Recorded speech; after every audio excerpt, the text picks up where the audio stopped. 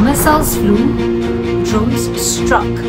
But the most dangerous part of the war, you didn't see it. Welcome to the new Battle of the Giants, where code is deadlier than bullets. In mid-June, Israel launched Operating Rising Lion, a wave of military strikes. Iran hit back with drones and missiles.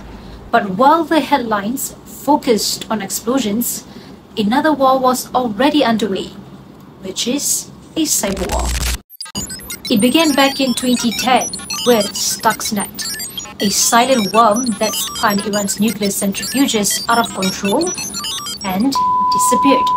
It was precise, invisible, devastating. Blamed on Israel and the US, it became the world's first digital weapon of mass destruction. Since then, Iran's become a cyberpower in its own right.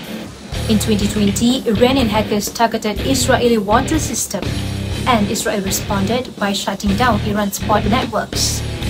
But here's where it gets bigger. Behind the screens is a superpower tech war. The US is blocking China from accessing cutting-edge chips. Meanwhile, China is building its own tech stack and quietly backing Iran. Now, Chinese tech keeps Iran online and trading despite sanctions. Israeli cyber firms, backed by Washington and the Pentagon. So this isn't just Iran versus Israel. It's part of a global fight for digital dominance.